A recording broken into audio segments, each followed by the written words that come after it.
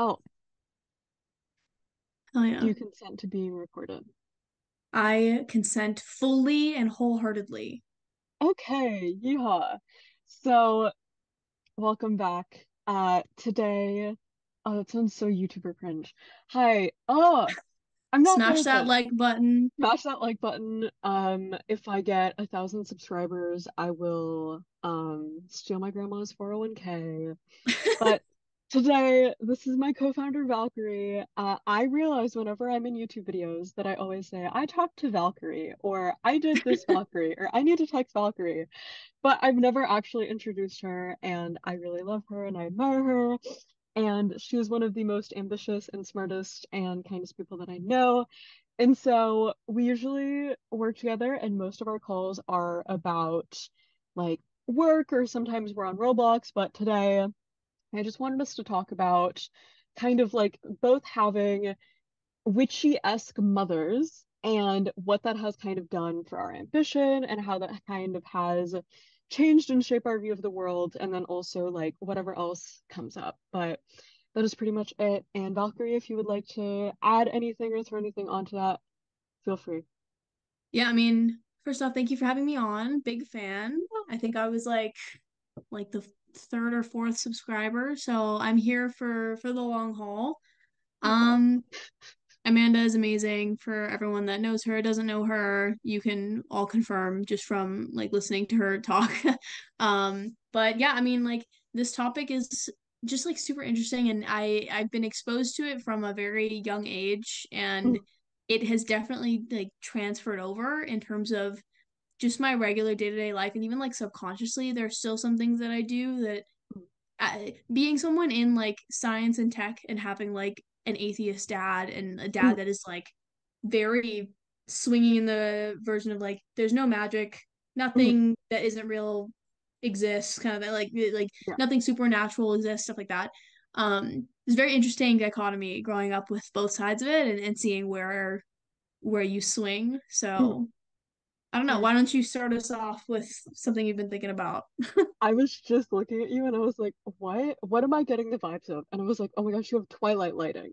Like you have the perfect blue glow from the first Twilight Oh movie. my It's like God. it's actually very ethereal. I'm very into it. But Also the blue. The the blue blue, might be do you giving as wanna well. show our t-shirts that we're wearing today? Mine says, I run for my six pack. And And the mine ironic says thing is, I literally did run a half marathon for this, but it makes it seem like I'm just like, I'm not a runner. and then our shirts are very on brand for us personally. And then my shirt says, I know HTML, how to meet ladies. That's Um, perfect. very classic. So yeah, I don't know. I don't even really know where to kind of just like start with this. I'll kind of let you um like shape how deep you want the conversation to go, or like how much you want to talk about your mom. And I'll kind of like, if you don't want to like answer a question, or if you kind of want to change the subject, we can do that. And then the bear will come in for lighthearted moments of brevity. Um, but I was fixing up my tiny house today. Hold on, I have to turn on my skin microwaver. So I was cleaning up my tiny house today, and I've had this vision where I'm like, I want it to be like an evil layer in the woods. Like I want it to be very like industrial, very like space themed, very much like if a Gen Z TikTok e-girl got loose in the forest and found a pristine airstream with a bunch of hacking equipment in there, what would it be? And so Mhm. I finished that today and I was looking at it and I was like, oh my God, this looks like the X-Files office. And I was like thinking about that because my mom, when we were growing up, always watched Ghost Adventures with me. She loved Ghost Adventures. She loved Zach Bagans. She really wanted to go to the Haunted Museum in Las Vegas, Yeah. where you are. So I just found that super interesting. And my favorite thing about our relationship was just having these moments of like skepticism and these moments of wonder of like what truly is out there and like what is truly kind of like shaping our lives and shaping our trajectory. And I think for me, the answer is like, I don't necessarily know if I believe like in a god or if I believe in aliens or like what that just is. Like I'm thinking as of right now, the answer is no. But I do think really early on, she just had this way of doing stuff that at the time I didn't like necessarily understand and I didn't think were cool, but in hindsight, I understand it was her way to try to exert control through her understanding of the world, even if I didn't understand and I didn't see the world that way. And so I'm just kind of like thinking back and I'm thinking about all of these qualities that I originally was really scared to get. I have gotten, but in my own way, like a very healthy skepticism of the government, a very healthy skepticism of the tech industry, the constant hubris to think that you're smarter than the entire government and all these other things I inherited from both my parents. But yeah, I don't know. That was just really like what I was thinking about. And I was like, well, how did that turn into our ambition? Because you are also the like most ambitious person I know. Valkyrie wants to open a quantum time lab with her boyfriend, future fiance Sam. And Period. I just think it's so interesting. I just think she's so fascinating. And I'm also like the only person I know that has just these crazy ass ambitions. Like a lot of people in the startup industry, it's like, oh, like I would like to get to like X amount of money and then maybe do this or this, like maybe do a charity. But like a couple of years ago, I got drunk with someone who used to work at Astra, Ben Henderson, and we were living in the same apartment together. And it was the night of the Ukraine-Russia war. And I was Oh my like freaking gosh. out and crying. And I was like, oh my gosh, I don't want to deal with the war. I don't know what I want to do, like all these things. And Ben is British and he's like, what the fuck is going on? Someone get this drunk girl to bed. And so like we go upstairs and he's like, what do you want to do? And I was like, I think I actually want to teach AI how to care and love for humans. Like that's what I want to do. And I'm like crying on the floor about the Ukraine war, and everybody else in the apartment is like, and I'm just like, I can fix robots. I can fix the alignment issue of artificial intelligence. So I love that we both have hubris and Yeah.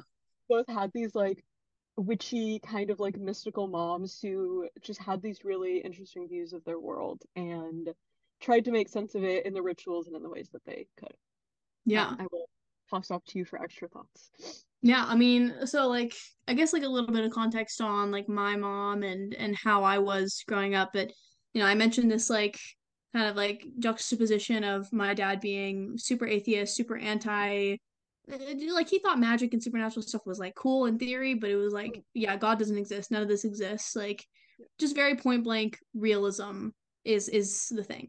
Yeah. And my mom on the other hand was like very like Eastern European like voodoo magic, like very superstitious, kind of believed in like a Christian God, but didn't really like wasn't really religious. Like just thought there was something else out there. And I remember asking her questions about like if she believes there's a God, and I think she might have said yes. But it was like a very loose yes. Like like I think there is something or someone. Whether or not it's like a Christian God, I don't know, but etc. And so like she would do things like on Christmas Eve, we would all have to stand in front of a single candle, and if we could see our shadow, that meant we would be there for Christmas. If it was like partially like we could see our shadow, that means we were going to be sick for Christmas. And if we didn't see our shadow at all, that means we were going to be dead for Christmas. What? That's She always used to crazy. like, Oh she was like, my I have gosh. to see everyone's shadow. Like, don't fucking, like, I have to see everyone. And so she would like go one by one and like make sure. Yeah. Um, and there was other stuff like we couldn't hug or kiss anyone like in a doorway because that was bad luck. If something bad happened to us, she would do this like kiss on our forehead, blow it away, kiss on our forehead, blow it away, like this whole like little like ritual kind of thing. So I grew up with just like a lot of that, and just a lot of little things like that. And then as I got into more of just like the shitty teenager like puberty phase where it's like I know everything and I'm special and da da da. Um, I I started to just like kind of break it down more, and I went through like a very atheist phase. Just like screw everyone who thinks religion is like a thing. Like they're all stupid. I know everything. Yeah. because my dad knows everything and I Mhm. agree with him. Yeah. So that was like very much the sentiment for me. So like it was also during this time where I just resented anything like spiritual because I was like, that's stupid. Like how could anyone ever how could anyone Mhm. ever believe in any of this? So I would like rebel against my mom in a way and just be like like why do you do that? Like why are you making me do this? And like Mhm. just like classic just like teenager things where it's like Yeah. you don't understand anything. Mhm. Um and it wasn't until I like fully moved out and like got a little bit more independence that I started to really like see where people were coming from and that whole like hyper atheist thing wore off and I would say I'm not religious. I'm closer to atheist, but I would say I'm just Mhm. like more spiritual now. Mhm. Like I think there has to be something out there that maybe it's explained by science, but something that underlines everything that we know Mhm. because how does math work the way it does? How does the world work the way it does? We're all Mhm. conscious somehow. Can't explain that. You know what I mean? So it's just stuff Right. like that where that's where I lie now.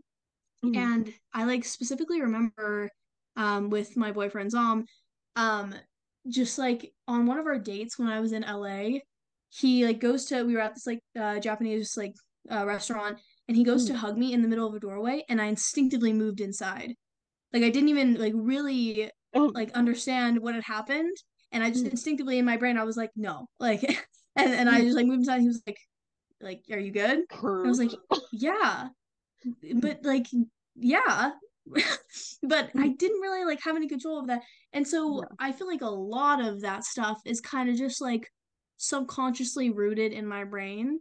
Mhm. Um, and I think it's so cool now because like for the people that don't know, and I'm assuming multiple people probably don't, but my mom passed away this year. Mhm. And, obviously like relatively young. I'm relatively young, my family, everything. And it's like cool to me that I like have those parts of her like just subconsciously ingrained in me where it's just Mhm. like the other day I like hugged someone in the doorway and I immediately felt like shit. I was like, damn it. There Your goes mom is another one. watching Like down and she's like, I fucking told I you. know, literally. I was like, man, like I should have just like but then it would have to be a whole thing. But I should be Mhm. able to just like explain like, yeah, I just don't do that. Even if it Yeah. is silly, just because it keeps my mom in my brain. But yeah, I'll end there. Just very Yeah. spiritual and anti-spiritual household that I've kind of adopted multiple parts of, I think. It's interesting because you rubbed off on me a little bit last night when I was like getting my house ready for bed. I was like, I need to unplug these lights because I'm scared they're going to start a fire. And I remember Yeah. that you taught me how to do that in Oakland, and Hmm. I was like, oh my God, fire. So that's very cute. But yeah, I think that's like it's really interesting, and I kind of want to delve a little bit more into the topic of like control, ambition, your kind of like sense of optimism. And for y'all who don't know, I'm the CTO of Fora. Valkyrie is the CEO. She's very more person, strategy, business development minded. I'm more pessimistic, like tech, like graphic design, like really anything in terms of software minded. And so, one of the really beautiful things to me about Valkyrie is just her continued optimism and her continued belief that like the future is going to be beautiful and we're going to get there. And I wanted to ask you how you developed that and like if the kind of like spiritual like uh the spiritual kind of like thing that you were talking about in your household like shaped or molded that in any way, because I know mine definitely did, but in the exact inverse Yeah. opposite way. So I think it would just be interesting to compare and contrast. Yeah, I mean, I definitely think it did. And I do want to say like a good portion of my optimism is absolutely privilege. Mhm. Like I can recognize and I try to every day of just like I'm in the best position that Mhm. probably the majority of women can like hope to be in at my age in the richest country in the world. Like I still have like my family together. Like obviously my mom, like that's probably the hardest thing I've ever had to do and will probably have to do in my lifetime. Mhm. Um, but I think my optimism first and foremost came from a sense of privilege. It was Yeah. just this idea, and I was like reflecting on this a couple weeks ago Mhm. where nothing really bad had happened to me Yeah. um up until my mom. Mm, And and you know, like it was kind of just like once I started actually working and caring about my work, mm, just like apart from high school and like actually doing internships and stuff, it always worked out. And yeah. then my mom got cancer, and in my head, I was like, oh, well, of course she's gonna make it because Mm, like my mom makes it, and that's just what happens in my life because I hadn't experienced anything else. mm, And that was something that like I know initially when we started working together, that I was like, yeah, like everything's gonna be fine and like it's mm, positive and whatever. mm, And it honestly like blew my mind that not everyone was the same way. yeah. Um, and like so when my mom passed, it was Mm, kind of one of those things where it was like my grieving started then because yeah. everyone else in the house, because I was traveling and like I didn't have as much of a sense of how bad it had gotten. And then like she was on hospice, and I just like slowly saw all of my hope for like a continuous like optimistic positive future Mm, dwindle. yeah. And it was the first thing where I was like, fuck, like not everything is positive anymore and bad shit can happen, and that sucks. Yeah. And so like I've definitely struggled with that as of like recently because we're fundraising, and like there's a lot of just like stress and anxiety that yes, I've dealt with before, like in Yeah. different capacities, but I've never been as like mentally unstable as I have been. And like obviously I'm managing that differently now, but it I had to recognize and just be like, yeah, it's because thank you. You're Like so just like welcome. yeah, it's Mm, because now I know that bad shit can happen, and now bad shit has happened to me, and it's much more real when you mm, experience it yourself. And so like going back to like being spiritual, I think that did give me a sense of like yeah, everything will work out, mm, and like with my mom, we were like this with like the yeah. witch stuff. It would be just like she was like, I had a dream about like this thing would happen to you, and then like Mm. something vaguely in the same realm would happen. I'd be like, oh my God, like you're right. And we just Yeah. all like she would always tell me like, Valkyrie, we're witches and like Mm, all this stuff. And I think we had like I guess what a like the first child, like first daughter mother bond like mm, should have been. I would say like yeah. we had that. And I think that did carry over in a sense because I was like, oh yeah, like everything works out because we're witches, and like and like Mm, there is nothing has bad has happened to me yet. mm, yeah. um so yeah, long tangent, but yeah. I think that was so beautiful, and I really appreciate you just like I'm gonna set him right here. I hope he doesn't like get cooked. I really appreciate you just like sharing because I just find you always so interesting, and I just find it so fascinating. And we like the first time we ever met, we went to Chipotle and we sat outside in the fucking windiest day in San Yeah. Francisco on top of a hill. And you were like, "Do you think that trauma like makes you a better founder or a worse founder?" And I just think these little dichotomies because I think we have both gone through the same things under like slightly different circumstances. And I think we really just make two halves of a non-mentally ill person together. So Yeah. thank you for that kind of like thank you for that context. And I think for me a little bit of background is my mom is still alive. She's just not in my life. And my parents both grew up and they or not they both grew up, but my parents, when they got married, both ran one business together. And so when I was super young, my dad ran the newspaper distribution business in the San Bernardino Mountains, which is like a little area in Southern California, um, in what would affectionately be called as buttfuck nowhere. Like the Yeah. schools were pretty bad. There was not a lot of upwards mobility going on there. And it was just this really um unflinchingly American town where there was a lot of like opioid like drug stuff happening, and like through my dad I was able to see like the realities of running a business. And like he for the first like I would say for a big part of my like toddler years, like he would be waking up and working from 5 p.m. to 9 a.m. the next day, and he would sleep during the day and then he would go work at night, because when you work in the newspapers it all happens at like midnight slash like 4 a.m., and then you add in snowstorms and you add in all of these logistics. And I remember like one of the first things that I would do as a kid is we had this like garage, and we had to count the coins to see how many newspapers we sold. And my dad would put me down there in a little cult, and it was cold as fuck. And he'd be like, count these coins, baby. And I did. And so really early on, my parents showed me the value of hard work and then also the realities of work. And they were also very highly superstitious people and highly conspiratorial people. And when Obama got elected, they got me a shirt that says, oh my gosh, my dad just texted me, asked me how am I, ironically, but they got me a shirt that had Obama's face with the Joker makeup painted on it, and it said, I'm gonna steal your candy as tax money, kids. And I wore that. And I think Oh my God.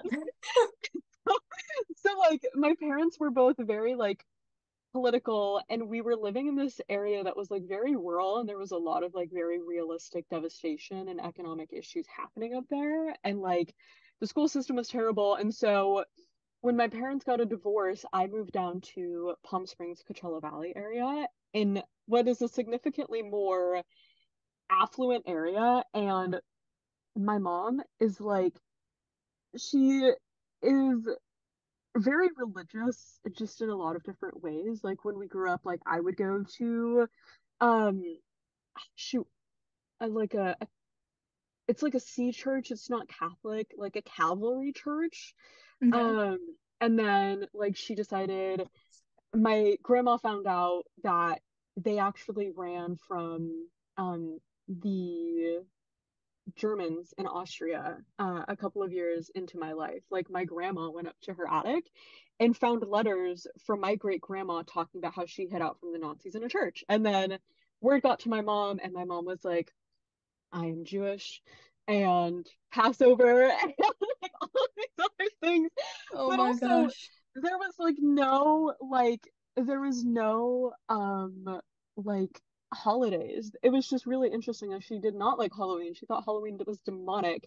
When I was 12, she told me that Santa was an anagram for Satan, and we weren't allowed to have Christmas trees in the house. So she was like suspicious, but like flat earther, like everybody is a lizard, Yeah.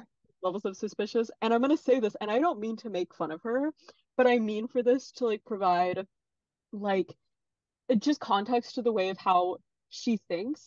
And I don't want anybody to be like, oh my gosh, Amanda's mom is so stupid, because I think her view of the world is interesting, and she has her own reasons for thinking the things that she does. But in one of the last dinners we ever had together with me and my dad and her, before I stopped talking to my mom, we were talking about flat earth and population, and my mom said, when I get on a plane, I think the earth is flat, and I think there's only about 100,000 people on earth because I can't see that many people. And I I was like, at the time, obviously, like that's a terrible thing to hear, but like with adulthood and with maturity and with consideration, I really admire the guts and the confidence that you have to say things contrary to what the rest of everybody else says. Mm. And both of my parents gave that to me. Like my dad was very much like, fuck the government, like I will not give you my ID, like all these things. Like when he came up to visit me in Washington a couple of weeks ago, he had to give the clerk his store ID for him to buy alcohol. And she was like, can I scan your ID? And he was like, no, you cannot. And he was gonna walk out of the door without his beer if she scanned his ID. And so my parents very much like taught me that work ethic is like the number one thing you should really care about, but also like always be suspicious. And so when I was like 10, I started getting into circles that I shouldn't have, and I joined Anonymous as a 10-year-old. And I just started trying to hack companies, and I started trying to do all this crazy shit because I was like, fuck the man, like this is what it is. And my parents were very much like, yeah, like don't listen to the government, don't listen to big tech, like all these different things. And so I definitely got that just like very innate skepticism and that very innate like healthy and sometimes unhealthy doses of just like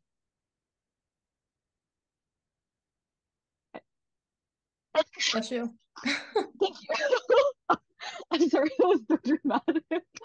Um, yeah, just like these very interesting views on the world and views on business and all these other things. And so that's kind of like my thing. And part of I think part of just like what motivates me and part of just like what keeps me going is just like my mom really had this innate sense of like I can do a lot of stuff and it can change XYZ circumstance. And in hindsight, it's clear that a lot of these things are like obviously not going to work, but it's more about the belief that you can change something. And I feel like that's something that Gen Z is really missing right now. It's something I've been really missing, where it's like I talk to a lot of my friends, and especially like activism wise, like most of them don't feel like their political affiliations hold like any meaning. They don't really feel like anything is really getting changed. Like the economy is super shit and nobody really feels like they can buy a house. And like even in Silicon Valley, it's like there is a little bit of like the AI kind of like not like reemergence, but just this kind of like very specific pulse of like AI is the moment right now, right? So there is kind of like this move towards progress, but I feel like overall a lot of tech workers have been laid off and we're no longer in the era of like Google perks, like everything is beautiful. Like we are in the era where it's like tech is not just like it's not just this place you go to escape corporate culture. Like now it is corporate culture. And a lot of our Hmm. greatest minds, like I saw this tweet and it was like the greatest minds of our time are working at Uber trying to figure out how to build these like build these like price gouging algorithms instead of like working on really interesting stuff in computer science and product. And I thought that was like such a good point. So I Hmm. think for me, like looking back as an adult, like her being as old as she was, like 45, not that she was like, well, she's like old, but like her being so far into her life and still having the belief that like she could change stuff and she could make an impact, even if I didn't think that was true, I still like, I really admire, and to be honest, I'm kind of jealous of that attitude and of that ability to be like, what I will do can change the course of things. Because I think, especially after I left mental health advocacy, I really lost the sense of that. And I really, like, I would go and I would talk about mental health and I would like do all these different things. And it never really resulted in social impact. And my dad is going to love this story. Some people might not, but I advised for PBS on one of their films that Ken Burns did. I don't remember exactly what it was called. I'm so sorry, Godiva. Or I'm so sorry, PBS. Sorry, I mixed them up. I'm tired. But pretty much like they did a movie. Oh my gosh, we have 10 minutes and then we're gonna switch over. But Yeah. they had a movie about mental health. They invited me to the premiere in Washington, D.C. because I was an advisor. And basically, I was just like, here are some things that you need to know before you release it to the public, like tech wise. And when we got there, and Nancy Pelosi was like, was at the event giving like a speech before they screened the film. And that was the same night that Roe v. Wade was repealed. And I always think about like, you know, a lot of people were like working their ass off for like mental health legislation to be fixed and changed, and nothing happened. And then the same night that she gave the speech about like mental health was important, like the mental health of millions of women's just surrounding their care, just Yeah. like I don't know. So that really polished my pickle. Yeah. I mean, it's Yeah, it's really interesting. Like, what do you think um about like your mom's upbringing or like what she went through yeah, got her to that place where she could be like, yeah, I have the power to change my own circumstances. Because like yeah. for me, I know it came from a place of privilege. Mm, And for my mom, I think it came from a place of like she believed all of these things because it explained things that were like out of her control. Yeah. And that's kind of how she found control, is like in these little things that you can do in the day to manipulate like Yeah. the good luck and the bad luck. Like when you feel powerless or you Mhm. feel like you don't have as much of a say. Like my mom would always say like I'm gonna like cure diseases, I'm gonna like do this and that. But she never really took like very many steps towards that. And so I Mhm. think like in a kind of like different way, she Yeah. used her superstitions to kind of justify that she could change things without really like taking the steps to do like the big things she talked about, Mhm. almost as like a as some kind of like force field that kept her safe without like Yeah. without moving out of that. So I'm curious like what you think the difference is there. Well, I'm gonna try to be really respectful in the way that I Yeah. say this because I don't want because I know my mom is on YouTube, and I don't want her to be like, here's my daughter talking shit about me for 40 minutes straight. But I Yeah. think it is my personal belief. I have been diagnosed on the autism spectrum. Um, After I got my diagnosis, I looked at a lot of the autism symptoms that a lot of people perceive to be very negative and very bad. And I realized that my mom exhibited a lot of them. And I realized also that I had been viewing her actions from a completely different light. Uh, I love my mom. She was a little antisocial. She was a little, as the TikTokers would say, delulu. Hmm. My dad has a lot of stories that he likes to tell of her where, before they got married, she went up to him and she was like, I don't want a diamond ring. I don't want a blood diamond. And he proposed with an emerald. Or like he worked really hard to like buy her a Mercedes Benz and then he bought her a brand new Mercedes SUV like when their business was really rolling and she fucking hated it and they traded it for a Subaru. So she did stuff where it's like, oh, that was the social cue, girly. Yeah. Um, and I see that now as my belief that she does have autism and she kind of sees the world the same way that I do. And I think this is something that's really interesting. People who have autism have a really hard time feeling connected. They have a very hard experience with feeling like an alien. Like I feel like an alien all of the time. I feel like it's very hard for me to understand like socially where I land with stuff, and I very much need like a clear like you did well in this conversation. So there's a lot of aspects to autism that pretty much like long story short lend in social isolation. And when you have a brain that thinks so differently and you feel so socially isolated, you are vulnerable to a lot of different groups, like white supremacy groups. Like there's a lot of like incels, or there's a lot of autistic guys that are incels, that are white supremacists, that are like in these very alt-right spaces because they don't have the social skills or they don't have necessarily the support that they need to be able to make it through life. And it is my opinion personally that my mom had a very hard time socially growing up, and she's also incredibly smart. She is a forensic accountant, she runs her own smoothie shop. Like she is one of the smartest business women that I know, and I was really lucky to grow up with two amazing business role models like that who shaped my career. But I also think when you're that smart and you're that unable to connect socially, you will go to groups that make you feel like you're special. Like I do that with startups. I'm like, I want to feel special. I want to feel like I can change the world. I want to feel like I have like this ability to make stuff happen. And my chosen path for that has been startups and nonprofit work and like software development, like that kind of space. And I feel like her chosen path for that was online conspiracy theories and online stuff. And I feel like a lot of like her confidence comes from the fact that like she believes these things that I think are um to say the very least incorrect. Um and it makes her feel like if the government is like very conspiratorial, and if the earth is flat, like she knows something that no one else knows, and that's Hmm. justification for everything else that she's gone through.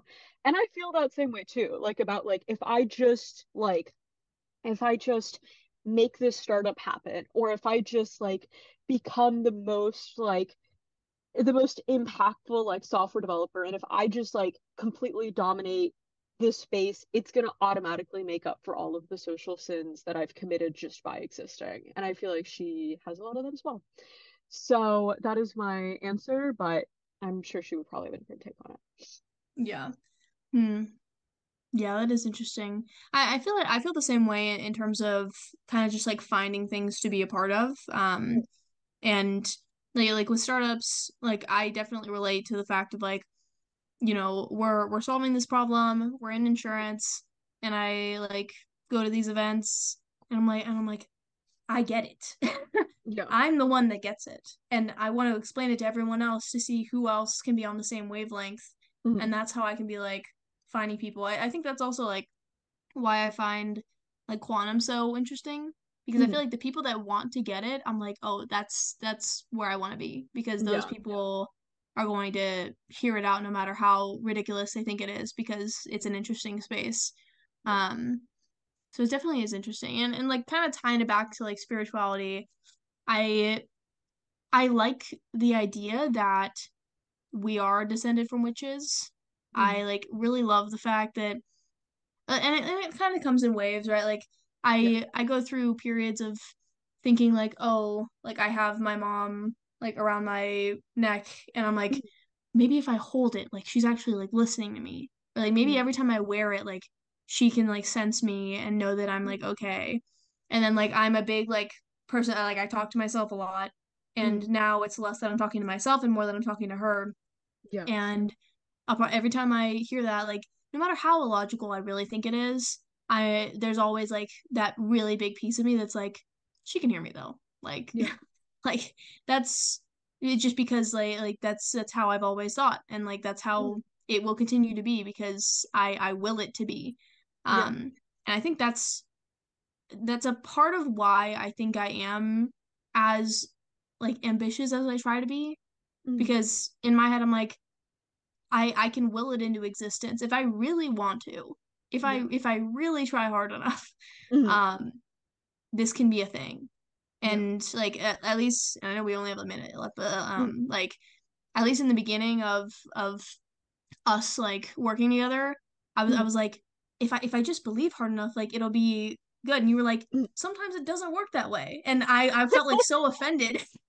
I was like, but like I believe it will though. Mhm. And but like honestly, like I am just like insanely overly optimistic. And like that's why you were saying like we're like two pieces of like the halves. Yeah. And I think like you definitely balance out my like crazy optimistic, like just look at the big picture, don't look at the details. Yeah. And like And I'm over when here you're being like, the realistic, I'm just CIA like, killed JFK. The CIA killed JFK. yeah, like it's just like such an interesting balance. And it's not Mhm. to say that you're like negative all the time. It's just that Yeah. you have a way different outlook about like or not way different. Like you just have a Mhm. different outlook about how things could go and like what the Yeah. different stakeholders are in every Mhm. problem. And it's a good balance, I will say. It, And I'll end. yeah.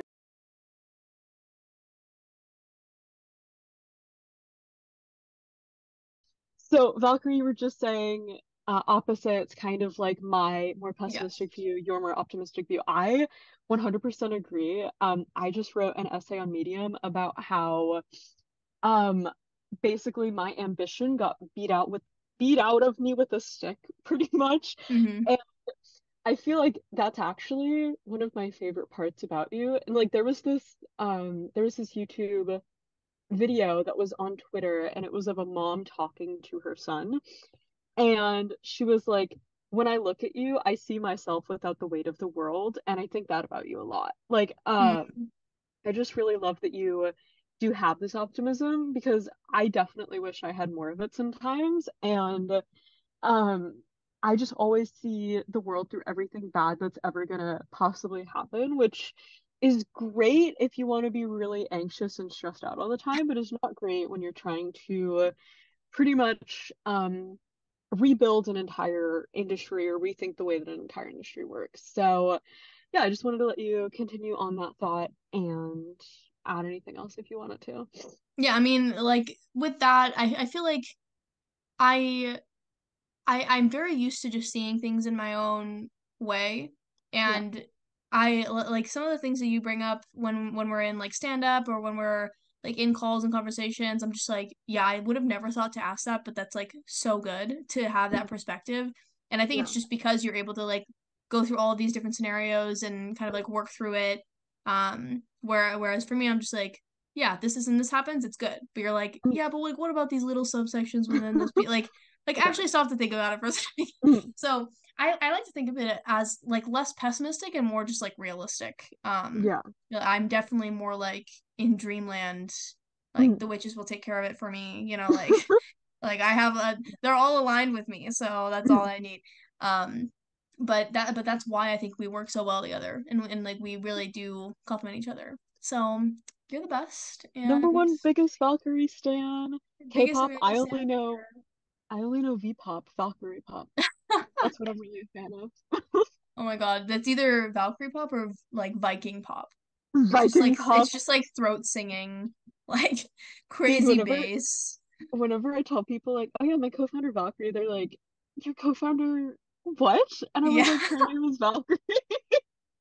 Yeah, I get that. I got that a lot at like the most recent like Red Sky conference I went to. It's just like, oh, like what is that? Like mythology? And I'm like, yes, it is. This We should have is you dress up like a Viking at the next con. I have the helmet, I think. I have a helmet somewhere here. But yeah, That'd be be really too on funny. brand, I think.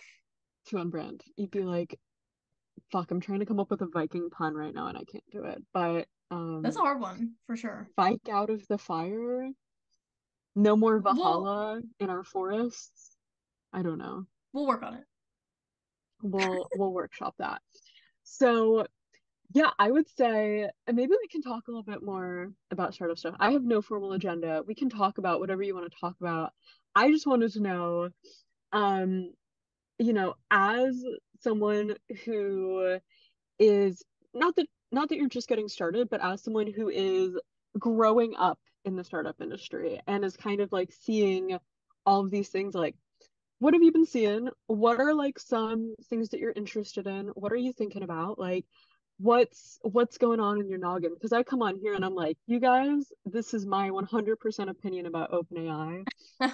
So I want to give you the chance to voice your dirty laundry or to talk shit or to be really nice and praise people and so on and so forth. So this is your moment, girl. Balls off. You know, I was thinking about this today. So like I'm part of this like group called the Knowledge Society or TKS. And I always say like it sounds really pretentious to be like I'm a part of the Knowledge Society. Like it just Yeah. like from here on out it will be known as TKS. But uh I was talking to this kid today, and he was just like really excited about the intersection between AI and neuroscience, and he was like talking about all these focus projects he was gonna do and like hackathons that he was gonna pursue with some of the other TKS people and like just what he had, and I could just like see the fire, and it was so cool. And I that's why I take those calls because it's just like I want to know about the kids that are in TKS because they all have that basically. And they do a really good job at sourcing kids that have that. Yeah. And like I remember like thinking about it and then thinking about a lot of like startup founders that are older, like kind of like in their 20s. And I really do think they get jaded by the tech world. Yeah.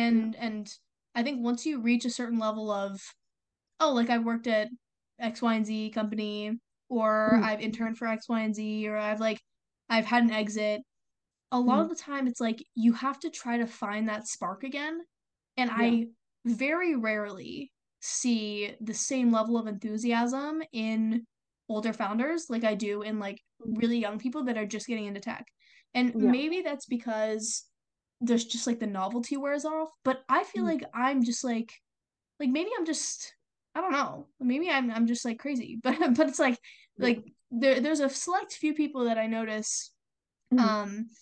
um including you that are Yeah. just like very excited to talk about the things that are happening in tech or the things that are happening in the world, and Mhm. like you can just see that spark just light up every time they talk. Mhm. And that's not very common.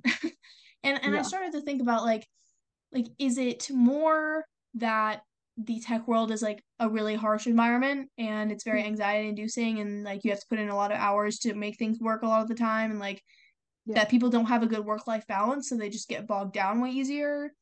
Is Mm. it more the fact that the world is ultimately more negative now or like we're shown way more negative instances of life and that's kind of what bogs people down? Yeah. But in both of those scenarios, I feel like the people that are still excited about life and excited about like the things they're learning are some of Mm. the like hardest working people I know. Yeah. So like I know that I know that they're like definitely in it, like they're in Mm. the arena, you know what I mean? Yeah. Like they really are. And like but and yet they still have this like this vibrancy. And then I'm Mm. like, is it because they don't expose themselves to negative things? Yeah. And it's less about that because they talk about those negative things, but the way they talk about it is like in light of X, Y, and Z and why this means what it means. And I still don't know if I have like a dedicated answer as to why those people are the way they are and why they are so it's less optimistic about the future and more just like um excited about all of the things that the world has to offer. Mm. Yeah. Um yeah, I don't know. It's like that whole polymath mindset, I think, where it's just like Mm. I want to be doing everything and anything and Yeah. it's captivating. It really is. 'Cause like Mm. when those people talk, it's just like I just want them to continue. Like Mm. keep going for hours. Like I Yeah. can listen all the time. Mm. But the majority of people aren't like that. Yeah. So Yeah. I really I don't will know say what that is.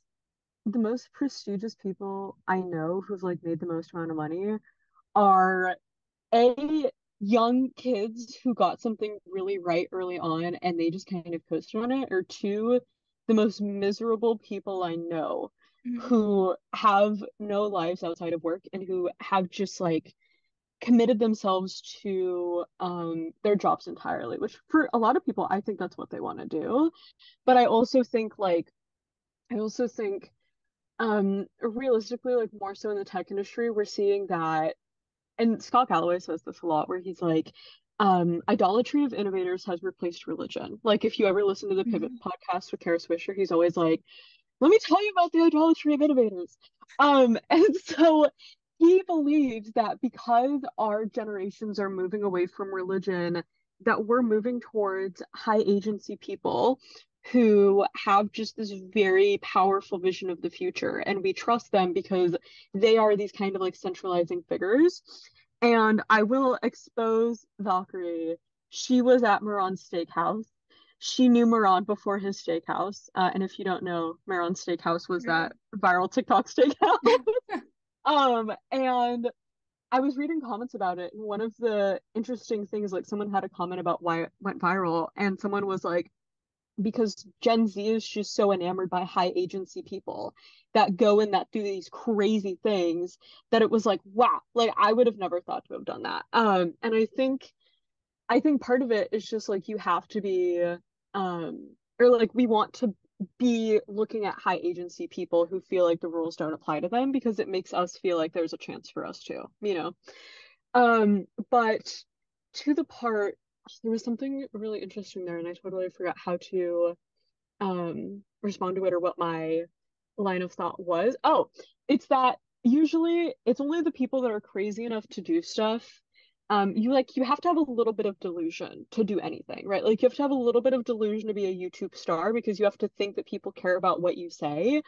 And sometimes they don't, but for a percentage of people they do, and then boom, you're a YouTube influencer, right? And I feel like it's the same way for people in tech where like you have to have a lot of delusion that people want to use your products and they like you and they like want you to have like money and like all of these different things. And I think some people can keep that like some people can take that with them and keep it as an active feature, or some people like have to learn how to do that. Like I had that when I started out in the tech industry, and I'm having to relearn that now and telling myself like this is what this YouTube channel is for. Like I'm trying to build these things and I'm going to come here and I'm going to do storytelling about it and I'm going to try to figure out how to like position it, but I feel like it's a combination of you are delusional and you have to work really hard to continue those dreams, and usually that's a habit, or usually you will find ways to do that regardless. But I don't know, I do 100% agree that there is a lot of people who I've seen just get like the absolute shit kicked out of them, just like by Yeah. the startup industry, by the tech industry, by working at Fangs. Like, I know a lot of friends who did get laid off in like 2022 and 2023, and it was just, they have definitely changed, and they definitely don't see the industry the way that they used to. So, Mhm. I don't know. Yeah. Yeah, the high agency thing is definitely interesting because yeah, it really is captivating. And I think the people that take those steps, maybe that is it. It's just like people Mm, that are daydreaming more, people that spend more time being creative, even in like the tech industry, like maybe that just offers a level of curiosity that trickles down into other things. mm, And maybe it's less about just like being creative and artistic and more just like isolating your brain from your body. Like I was listening to yeah. like a Huberman podcast about like kind of like the act of just like slowing your body but keeping your mind active. So Yeah. like meditation, a lot of the time you think of it as like you're keeping your mind still and your body still. And then with like exercise, some people think of that as a form of meditation. Your mind is like not very active, but like your body is. But there's Yeah. very few people that think about like staying like just in one place and letting your Mm, mind just like run and just think mm, and like do whatever. And I think there's something to be said about that. mm, And I've been trying that recently and I do think it like hones in a certain level of oh like this is who I am and this is what I'm doing right now and um I don't know like they were talking about how like all like the greatest minds in science and tech mm, like um like Steve Jobs, Albert mm, Einstein, like they both really talked about that whole idea of like mind active, body still. mm, Um, and that's just interesting, just from like a physiological standpoint of oh, like there's something to be said about just letting your brain run. The same thing mm. with like dreams. It's like Yeah. if people don't sleep, if people don't have dreams, like even if you don't remember them, like you're probably still just like letting your brain wander. And there's I had a something like dream. yeah. Oh, I'm sorry. I had a dream that I hit you yesterday for a microwave at Black Friday because I Really? was thinking about that Black Friday post of like, Black Friday deals are 30% off. What happened? We used to be a nation. People used to hit each other over the head for a microwave. People died. We used to be a country. And I've been thinking about that so much. I'm like, yeah, Black Friday like sucks now. And so last night I had a dream that we were at Walmart and we were like trying to like run with all of our startup friends, and I saw this really good microwave price and I killed you for it. So I'm so Hey, sorry, but was it like did it work well? Like was the shelf life worth it? I'm gonna be honest. I don't mean to disrespect your grave, but I don't think I used a microwave actually in my dream. Damn. I think I just grabbed, I And think I with just that, committed I'm out. bloodlust. And See ya. you're resigning. I want all of your shares back. You're like at DLA Piper on the phone. No, literally. I like I just dreams are like so I because I have like a lot of really just like weird ass dreams and it's just like letting your brain wander. And I don't think like the people that are like oh like they hold your like deepest darkest desires. I think it was like Curtis Connor had this thing in his video where he was like last night I dreamed that my sock was like me and then I like murdered my sock and so I like effectively murdered myself and it was just like a what's that supposed to mean. Sock Like aside. what is my me being a sock and being murdered by myself like what does that mean? Nothing. That's the point. Nothing. But for some reason it does add something to Mhm. our like humanity. Like it does Yeah, add something to our psyche to have those like weird mind active moments. true. I don't know. Now I'm just rambling, I but know. yeah. I'm thinking about like when was the last time I felt like the most human connected, and it was when I took shrooms alone without you, Yeah. um, in our Oakland apartment. And I was like, I had this moment where I looked at my computer and I was opening up Reddit and I'm like, this is such like shroom, like mushroom brain only talk. But I was like, I am literally inside of a computer. Like I can run Yeah. around in the internet. Like it was so crazy. And I feel that way even when I like open my computer now, is like I just see software as like little interconnected paths and more like a transportation system, as opposed to like an actual like this is just a website. Like I now see it more as like an overall connected ecosystem. But Hmm. so I have an interesting question to ask you because I have this like older friend and she's just pretty jaded about like her impact and her activism in general. And one of the really interesting things has been like we have these discussions where like with you I'm more of like the grounded pessimist, but with her I'm actually the optimist and I'm actually like crazy and delusional. And I don't think that's a bad thing, but like we've had these discussions and for my birthday, like we went out and I was like, yeah, like here's just this kind of like gist of what I want to do. And her response was like, well, I don't necessarily know if you should try to do anything good for the world because bad is going to come and it's going to even it out and cancel it out. And I've kind of been thinking about that and I've been like, I think that's true to a degree, but I was also like, it made me think about like, what person do I want to be? Because when she said that, I got this deep, indescribable sadness. And I don't think it's because that's what she believes or because like that idea is like, I don't think she was like out of place with saying it, but I just think for me, the idea of having a life where I feel as though I cannot make change is the saddest possible thing that I can think of. Hmm. And so my question to you is like, would you rather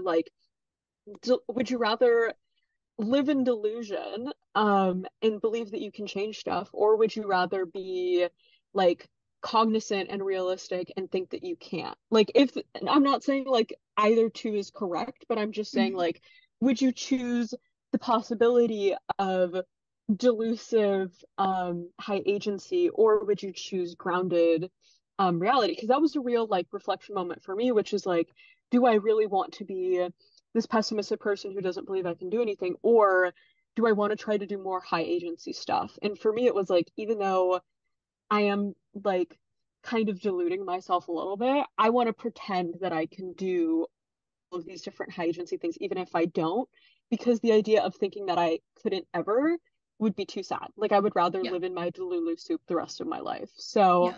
wanted to throw that too. Yeah. I mean, so and I was thinking about this more from just like kind of like the I don't know how this is gonna sound, but like Mm, there's this like comedian named Shane Gillis, and he has this whole bit about like Down syndrome, and like this will make sense in a second, but it's basically like he's talking about how he's like, if you couldn't tell from looking at me, yes, I have some family that has Down syndrome, and like he mm, talks about like this whole thing about like yeah, like you guys are on antidepressants and they're on fucking Capri Suns, like he was basically talking about just like how like they're just like happy all the time and they don't have yeah. very much that really like dampens them. And I Mm, started thinking about it and I talked with my dad about it, and it's this idea of like, would you rather like be in just like a baseline state of like good, mm, um and like not be able to feel any extreme, or yeah. would you rather be able to experience the extreme moments of happiness, love, everything, but have to take the bad like depression, anxiety, Mm, heartbreak, all yeah. that that comes with living life. And I it kind of also brings me back to my mom a little bit because I her doctor, and I will shit on this doctor because Shit she on is him. like awful, Boo. literally awful. But like when my mom got cancer, Mm, um her doctor was like um oh like you get a birthday, like yeah. basically being like, oh, like you get to live long enough to see your birthday. And I during that time I kept thinking about like, would I rather have a doctor that was like super realistic like that and just being like you're gonna die in 6 months, or would I rather have the doctor that gave me hope and said we're gonna try this and like like you're gonna Mm. make it and like all these things, even if I Yeah. was gonna die anyways. And I really did reflect on it, and I would choose hope and those extremes every fucking time. Yeah. And like it's kind of along the same line of like I know I'm gonna be really sad if this didn't Yeah. doesn't work out, but I would rather choose the extreme highs of feeling that love and feeling hope and feeling positivity and Mm. have that as Yeah. like some sort of clutch Mm. crutch, that's what I meant, crutch, Mm. um as opposed to just having like a baseline of like things will happen, life will move, like Yeah. whatever, because I was able to feel so much more happiness for my mom in her last like months, Yeah. as opposed to just like feeling like my mom's gonna die, like I'm losing my mom, like da da da. And I was able to feel like, oh shit, like celebrate the small wins, like all of these things. I feel like it's much harder to do that. And maybe other people that have had like people that they've lost to illnesses like that, like maybe they would understand more than like the average person, but it's I was much more excited about the small things like that. Whereas Mm. if I was just living under this guise of like, yeah, like she's gonna, if I was living under this realistic guise of like, Yeah. yeah, she's gonna die, I would not be able to like look at her and think about anything else other than I'm losing my mom this year. You know what I mean? So it's this like, I would much rather feel all of the extremes and live in this like delusional fantasy of like everything will work out Yeah. because it gives me more motivation to try. If I Mm. think that I'm never going to make any change, if I'm never going to like finish a project that I start or amount to anything because everything's going to equal out in the end, like first off, you don't know how it's going to equal out. Like True. like me succeeding in one angle and then having some shit like suck in another angle. Mm. Like yes, like maybe in terms of like quantity or quality, they will balance out, Mm. but how do I know that like the good things are necessarily not going to be worth the bad things? You know what I mean? Like I would Exactly. much rather take that chance of yeah, like we succeed with the startup and we solve a problem for millions of people and I feel like I've paid my fucking price. Like I feel like I'm waiting for it to balance out right now, you know what I mean?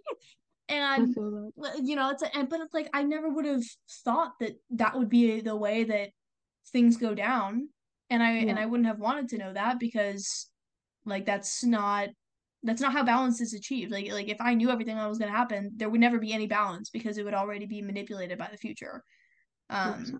So and I think that's also a reason why I am so just like optimistic, like overly like I think everything will work out Mm. because yeah, it would like suck to think differently. Yeah. And I talk to people, I think I've talked to you about this, about like people that do startups are a little insane all the time. Like you have Yeah. to be a little crazy to be like, yeah, I'm dropping everything to build a business of my own and get VC funding and try to make this $1 billion company. Like just like the simple when my first like real like boyfriend told me that he wanted to be a billionaire, that was like a like you tell people that and it's just like a oh my God, like really? Like like what makes you think that? And and so like you have to be a little crazy, but Yeah. I think there's like a level of just like delusion, like you said, that comes to being in startups that Yeah. like makes it so that you look past all of like the things that will balance out Mm. because it's gonna work out in your favor. You know what I mean?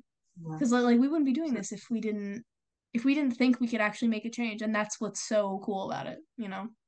yeah. I just think like honestly, I'm thinking back to like my childhood and I was like, dude, if I thought that my childhood was gonna be what it was growing up, I probably would have like I did try to kill myself actually. Not that I probably Yeah. would have tried to kill myself. Like the moments where I thought the future was terrible, like did not did not bode well for me. And so I think for me, like that's kind of my kind of like reality is like I just have to delusionally I have to delusionally believe that it's going to be better because if it's not, um, somebody called the suicide hotline.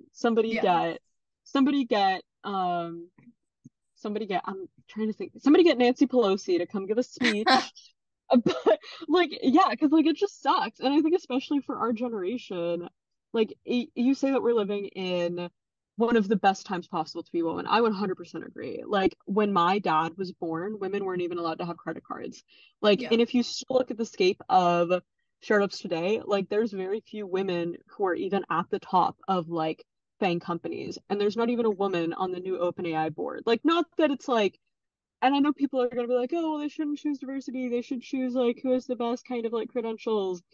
Um, but like what I'm meaning to say is like there's just like I don't know, our future just looks so scary, especially with climate change, and especially with everything going on. And I think like if I wasn't delusional, that would just be a terrible, like, terrible way to live, terrible way to think. And I think partially that's why Gen Z has such a terrible mental health crisis, like with social media and with everything, is it's like we've been stripped of our political agency. We've been told that we have a terrible future, and we're seeing how that's played out for millennials, and a lot of them have turned out into Disney adults, and that doesn't look appealing to us. Yeah. Um, and so I think like there is something to be said about like delusionality is the key to happiness in some way. You know, like you have to Mhm. kind of like delude yourself into thinking like this current moment is like what it is and like I have a little bit of a say and like I can do XYZ. And that's really what I had to do to like get out of my like family living situation. And when I did, and it still sucked, I was like, I'm so glad I didn't know what the future would bring because if I did, like I would have stopped. Yeah. And like sometimes or I read this poetry quote and it's like one of the best things that you can do for yourself is forget like memories or like forget like the pain because that's the only way you're going to be able to try again is like if you just keep on like processing and like beating the past with a stick. And like that's kind of what I'm trying to do. Like this is my fifth or sixth startup that I've ever worked on and every day I'm like, "Oh my gosh, like what if like this happens or like what if XYZ happens?" And I have to be like shut the fuck up and Yeah. like just enjoy it and try to calm down.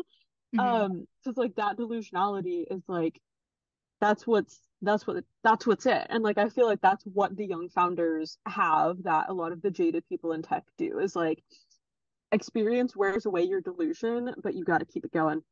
You got Yeah. to keep it going. Yeah, um, literally. I ramble. Yeah.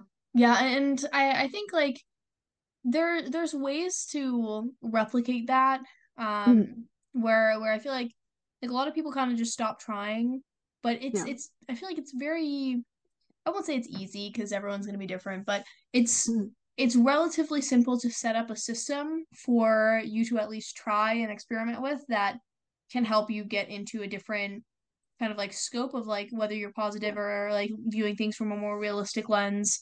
It's Mhm. there are tools and like I think about like we're living in a relatively negative age in the new in like the news and like media and we're exposed to a lot of shit especially like the Gen Z kind of demographic of like you need to fix everything that that older generations cause and it's that like anxiety, right? Oh my um gosh, yeah. and and at the same time it's like yeah, but you also have to be like realistic or you have to be positive about X, Y, and Z.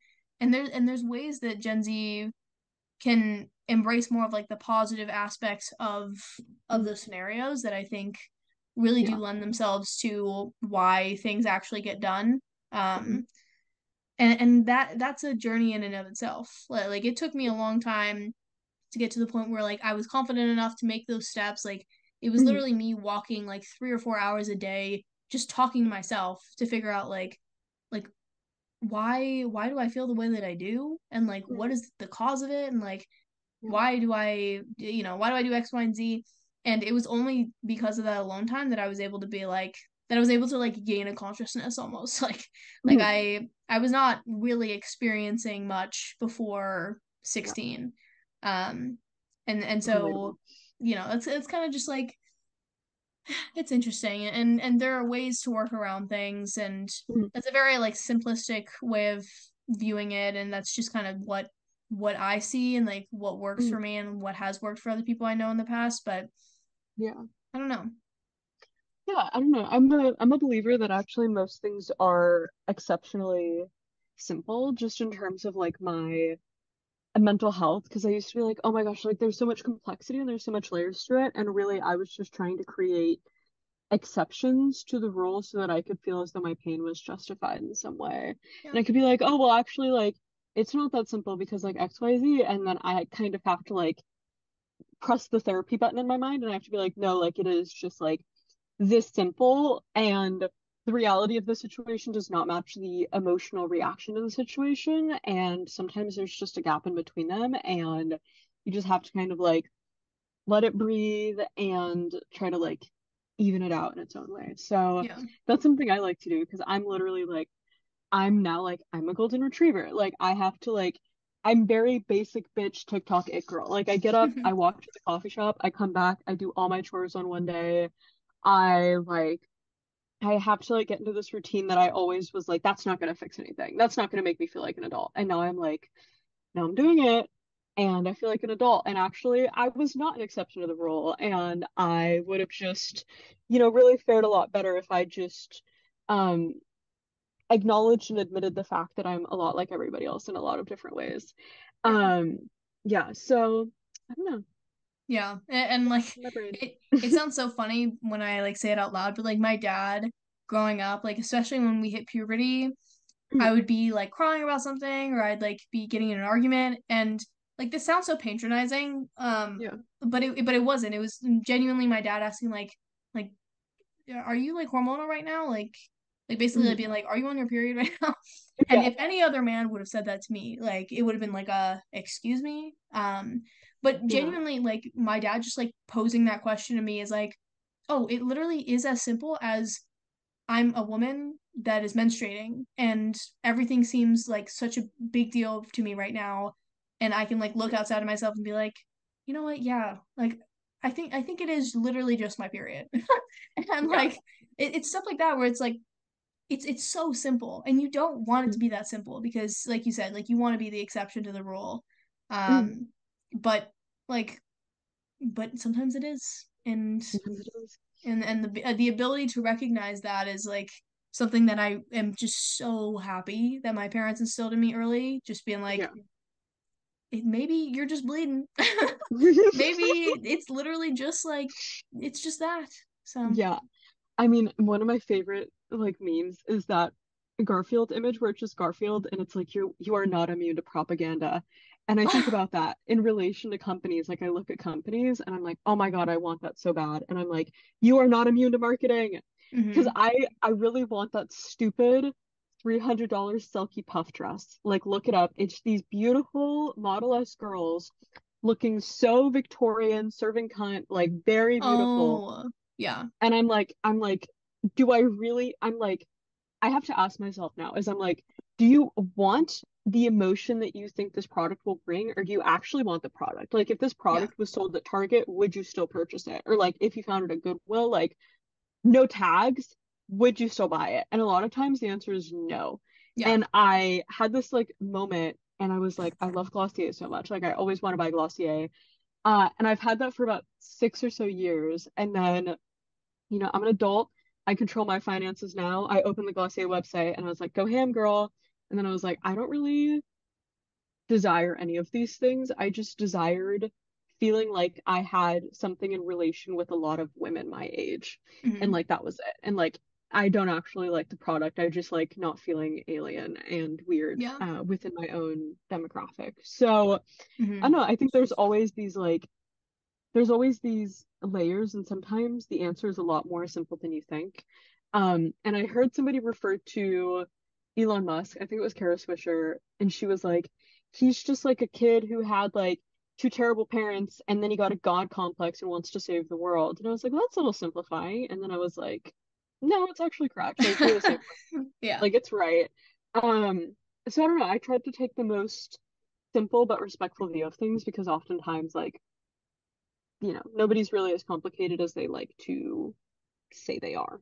Yeah, So yeah. And it's also this like and I think about this quite a lot when I'm like shopping for things, and I'm sure you've like experienced this before of like do you really want the item of clothing, or do you just want the body of the woman wearing it?